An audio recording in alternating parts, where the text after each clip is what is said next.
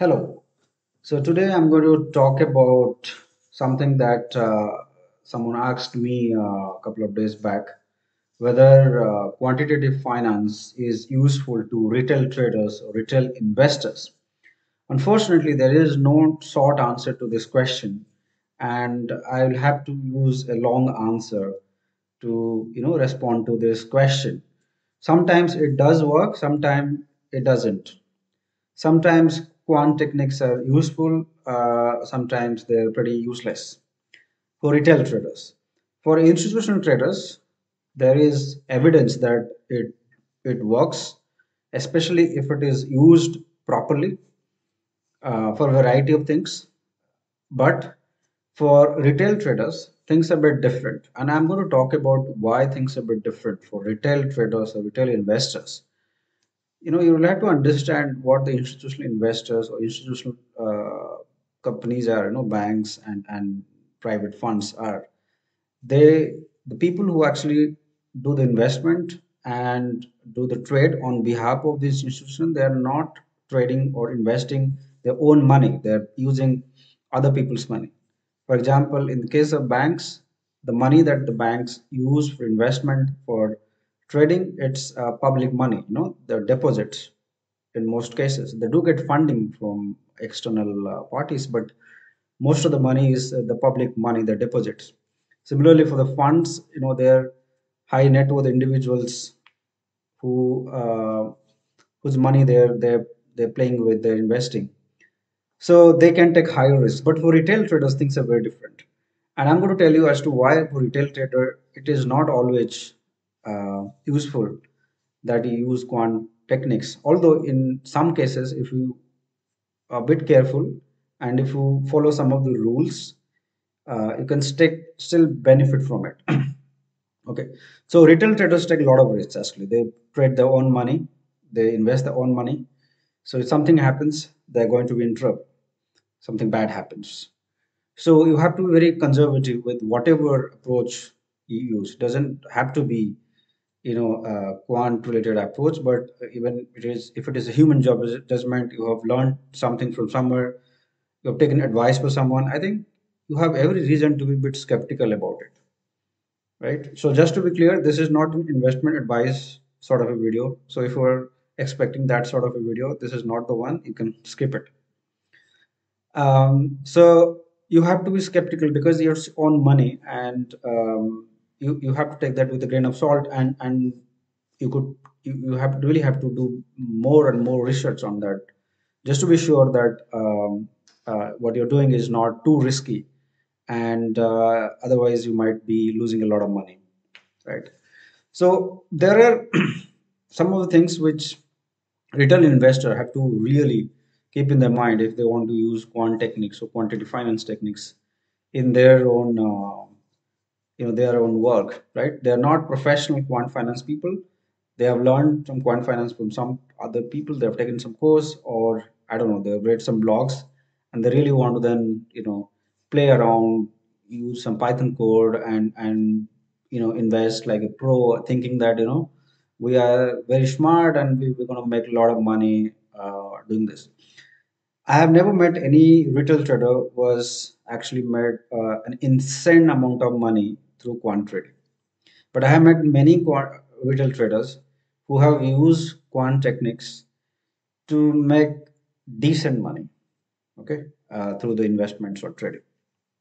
Sometimes more money than they would otherwise make without using quant finance techniques, right? So it could be like if they hadn't used quant finance technique, they would have made like 10% return. With quant finance technique, they made like 13 or 14% return, about 3-4% more or 5% more. But I have not met anyone who has made like 20% extra. And those who are claiming, in most cases, they're actually lying. I'm sure you can find plenty of videos on YouTube where people are showing their own account, showing that they're genius and they know some algorithms and they can beat the market. I'll give you an example that there was a company called LTCM, and some of the finest quants, including some Nobel Prize winners, founded that company. They knew mathematics, quants, models more than anybody else in that. But that company did not do well. After 5, 6 years, it went bankrupt. Well, they did make a lot of money initial years, but they made mistakes after that, and the company went bankrupt.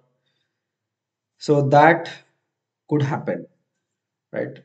Because it was an institution, it was still fine. There was a bailout, or somebody might have bought it. But for individual traders, it's a nightmare experience. So one has to be very, very careful. Okay, individual traders have, or investors have, less information compared to the institutional ones. You know, banks and these private funds, hedge funds, and all, they have lots of informations. Something the retail do not have access to. The infrastructure and the people that they have, you don't have, right? Many institutional companies, like the hedge funds and all, they hire like top PhD. They have finest of the systems. They pay them to do research full time, and it's very difficult to beat them actually on many things. So I think it would be unfair to say that you can beat the market very easily using quant techniques. I think if I'm saying this, I think I'm lying. So I think anybody who's saying this to you is a liar. There is no evidence of that. So don't trust such things. However, there are some good things actually. I'm going to come to that, but I'm actually warning you that a lot of the things people talk about algo tradings and all that actually is not true. Especially people who have worked in institutional company in institutions, banks or funds, and these places where you have seen billions and billions of dollars. Many people have seen that. They laugh at these advices when they hear from retail traders and everything, because that's not true actually. There are a lot of smart people actually have lost money. So don't be overconfident. All right, so there is no guarantee that a lot of the quant techniques work, but you will gain confidence on your strategy if you use the data and models to supplement your own judgment, to prove the hypothesis that you yourself think, right? To gain more confidence. So if you use your own human judgment, so qualitative judgment, and then you have the access to data, and you do some analysis on that just to be more confident on your strategy, that's a very good idea. And that's what many people do. In fact, we all do. We look at charts, we look at trends, the basic things we all do. That's also, in a way, quantitative finance. But you can also do a bit more than that, right? Looking at the moving average, looking at whether two stock prices are co-integrated or not, whether mean reversion is applicable for some of the assets or not. Right? These are basic things. I'm going to talk about these things later on, maybe in some videos. But these are some of the basic things actually you can use to sort of supplement your own personal judgment about a given financial asset, right? But you need not have to automate that, right? You do not blindly believe on some algorithm and be happy, right? You really need to then test it properly. So over reliance on models is not a good thing. You really need to back test your model very, very well. Back testing is nothing but testing your model on historical data, right? And use all the best practices. Don't be super confident, right? Check for all scenarios, test your models properly. And it need not be just model. Use simpler algorithms, simpler models, right? Do not have to use some fancy algorithms that you probably don't even understand properly. Then follow the risk management practices. If you're an investor and you're a serious investor, I'm sure you know about the risk return principle, right? If we expect huge return, be sure that you're taking a lot of risk, and that could put you in trouble in some situations. This has happened to even some of the smartest people on the planet. If you do not know about them, I think you're not a serious investor, I would say. Read the, what the bad things have happened to a lot of these people, really smart people who are in the market. So very good to understand the basic risk management principles. These are used in banks and all these big firms.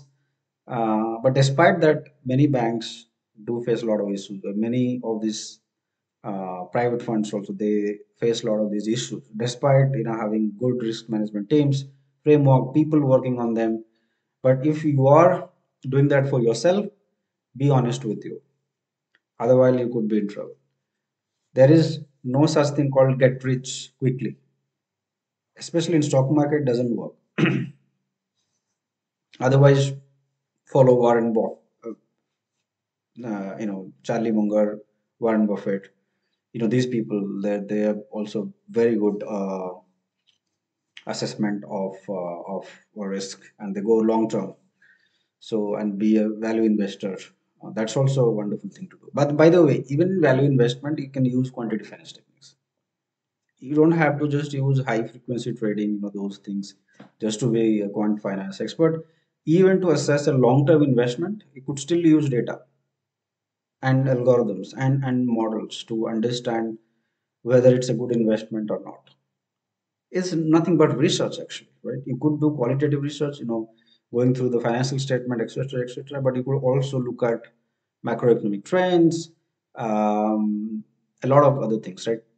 Macroeconomic trends, and then stock price movement of the stock price, how that's related to macroeconomic trends, many other things in population growth, competitor economy, a lot of things you can see. You'll be surprised, many private funds use alternate data also to do research, not just for trading but for long term research. For example, they would collect data like, okay, how many coffees are being sold every day in a given country, right? How many people are using bicycle in a given city or a given country, right? That may have also some sort of relationship with some industries, and then they will find some relationship and use that for long-term investment. So it is a myth that for value investment you do not care about data, you do not care about quantitative research. That's plain absurd. In fact, many big organizations, including the banks that go for long-term, somewhat safer investment, even they do a lot of research, quant research. You could also do that, and it's much safer, by the way, because you are not in hurry to make a lot of money. You have patience. You can wait for many years, and there are also some rules to follow. And but what I'm trying to say is that there you can use quant finance techniques as well, basic techniques. Don't use too fancy ones, right? And sometimes uh, you get a bit lucky, and then you might feel that you're a genius and you can beat the market. That plain rubbish, actually, right? Unless you do it over a consistent period of time, don't be too overconfident about it. Rarely have I met people who have actually consistently met be able to beat the market through quant finance techniques. Unless you have insider information, that's a different thing then. But it does work in many situations. For research, it does work to supplement human judgment. It also helps to verify your own hypothesis or bias regarding any particular investment. There are some of the things to note. Learn more and use less. Try to read more and more from good resources. Books are the very good resources. If you can read from research paper and books, that's the best, right? If you can talk to someone who is in this field directly and have a one-on-one conversation, that's also wonderful. Don't take a lot of things on the social media very very seriously. This is also interesting because I'm also making this video on YouTube. But I must also say that especially when it comes to investment advice, quant finance related or non-quant finance related, you should be a bit careful. Never trust anyone just like that, especially if your investing a lot of money, right? So learn a lot but use less.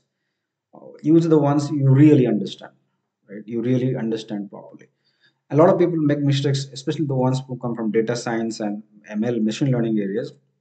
There they just call libraries, do not understand the models very well theoretically and they just go ahead with building models. That's not how it works in quant finance. You really have to understand the mathematics behind it. You have to go deeper into it and see where things can go wrong. So know that, so that you actually know the risk you are taking. Right. As I said, uh,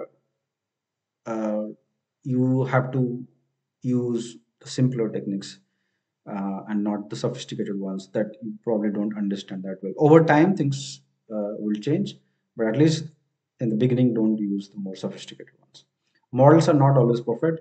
In fact, there is a saying that all models are wrong, some models are useful. It's a very popular saying. All models are wrong, some models are useful. And be conservative in your approach. I've already talked about it. Do not have over expectation. Do not expect that you'll be making 50%, 60% return. That pretty plain absurd. You might be very lucky in some situations, but that's not always possible. And good to talk to people who are also in this field. If you get a chance to talk to people who have been doing for some time, don't miss the opportunity. Um, so these are some of the things I wanted to share with you. If you have questions, please ask in the comment section. Again, just to clarify, this is not an investment advice type of a video. So if I have said something even remotely close to that, please don't take that very seriously. It's more of an academic sort of a video where I was just telling you where things could work and where chances of things working is less. Any questions, do not forget to ask me in the comment section. Thanks, guys.